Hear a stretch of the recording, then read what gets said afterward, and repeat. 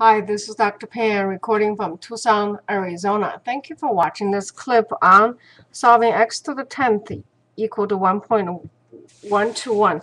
We are going to use this theorem called de Moivre. I hope I didn't sabotage his last name too much. It's a French mathematician, Abraham, and it's a pretty sad life. He was persecuted in France and fled to England, but died in relatively poverty and never got any college or university appointment. Anyhow, it's a pretty powerful theorem. In solving this one, we're going to assume x is a complex number, in that x is equal to r e to the I theta. And then using the theorem, left-hand side becomes r to the 10th, e to the I times 10 times theta is equal to 1.21, 1 to 1, e to the I 2k pi. Now this side is 2k pi is because this one is just a real number, and k is equal to 0, 1, 2, all the way to 9, because we are looking for 10 roots.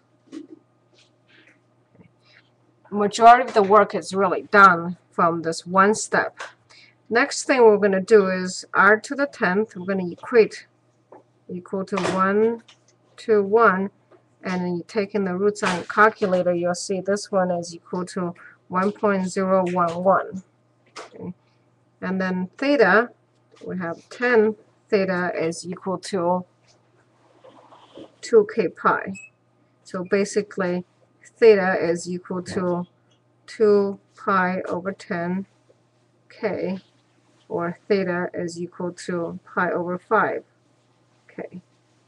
And k again is 0, 1, 2, all the way to 9.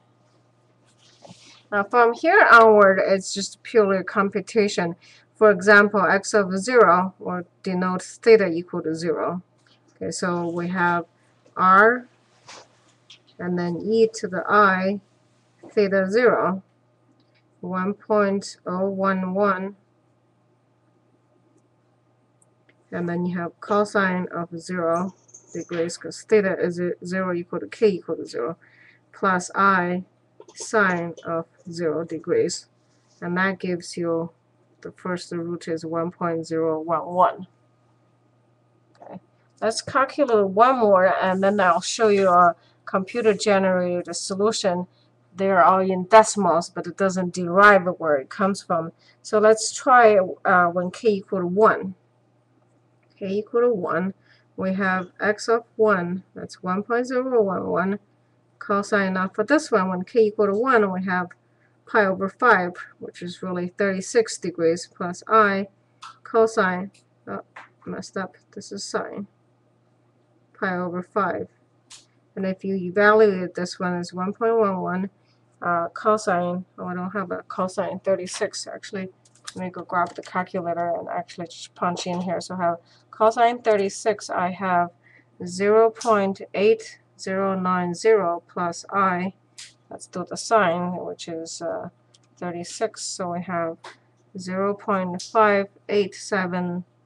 Okay, so the answer coming out is 0.818311. It's probably more decimal than you need. The imaginary part is 0.594537. Okay, so this is the first root. As you can see, I'm going to grab a computer-generated solution here. This one is generated from the Wolfgram. You can see here's the root we just calculated. This is theta is equal to pi over 5. Okay, and it goes up all the way to different theta angles. You do exactly the same thing. There are two roots that's interesting. This one, of course, we've calculated. This is theta equal to 0. And there is another one. I'm pretty sure that's one when theta is equal to pi. Okay, so when k equal to 5, basically. All right. So basically, from here, you can generate the rest of the 8 solutions. I'll leave this sheet here, and if you want, you can pause it and go back and check you have all the 8 solutions.